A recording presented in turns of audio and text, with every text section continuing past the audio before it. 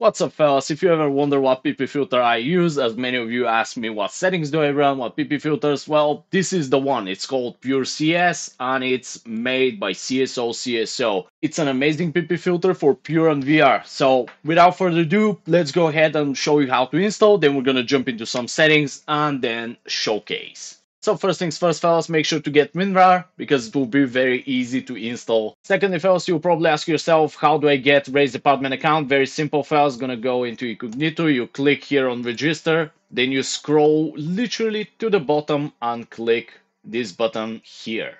Boom. And then you fill all this information and click register. That's that. Once you've created an account, got WinRAR, everything is out of the way, you click download. Once we've got PureCS downloaded, and on desktop, you want to go to Assetto Corsa root folder. You can do this by going to Steam, Library, Assetto Corsa, right-click, Properties, and then Local Files, then click Browse. Just in case for the people that don't know where exactly it is. Then, once you found the Assetto Corsa root directory, you want to open this archive. And very important thing, fellas, he even left a txt install manually. So remember that. Gonna open mods folder, grab the system folder, and drag and drop it here into the empty space. Just follow everything one-on-one, fellas, and you'll be bulletproof. There you go. Boom. Gonna close everything. Of course, make sure you have Pure, fellas. The PPfilter for Pure.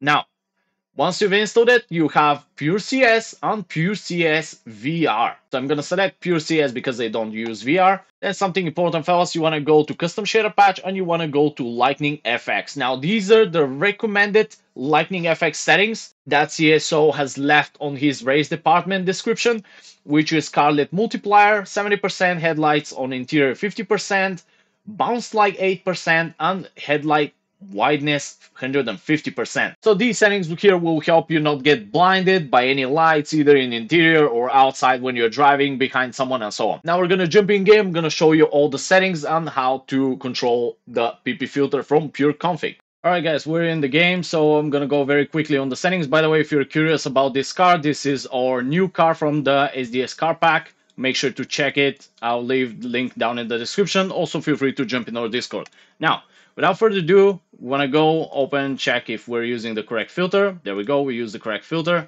Boom, we're going to open the Pure config. Now, fellas, very quickly on the sliders, we have everything from Pure Candy built in right here, as well as added way more sliders. And thank you very much, CSO, for keeping it super user-friendly.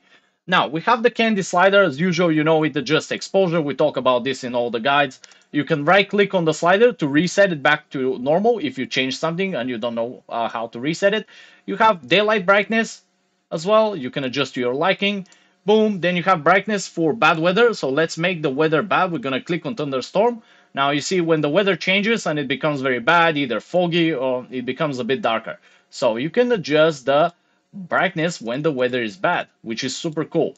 So thank you very much for making this one. Then we have some night filters. We're going to jump into nighttime and we can adjust the overall brightness at night and we can adjust the minimum brightness at night. The next slider is headlight brightness, fellas, and you can adjust the brightness of the headlights, which is super cool, especially if you're driving at nighttime, racing, or in traffic in general, whatever. And of course, at the bottom, we have the 5 new exposure methods. And as CSO mentioned, hybrid works the best with all these settings. So just feel free to stay on the hybrid. Honestly, it is the best. And on the bottom, fellas, we have target and mix, which control the auto exposure. However, they do not work for the hybrid mode. They work for the other methods.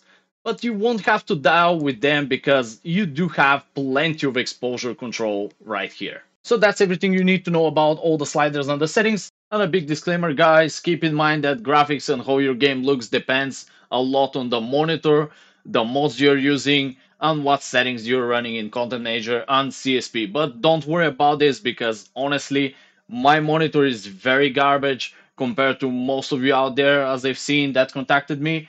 It's using TN Matrix, it's barely any colors, it's literally monitor for FPS games, shooter games. So you'll definitely rock better graphics than mine. Now let's jump into the showcase.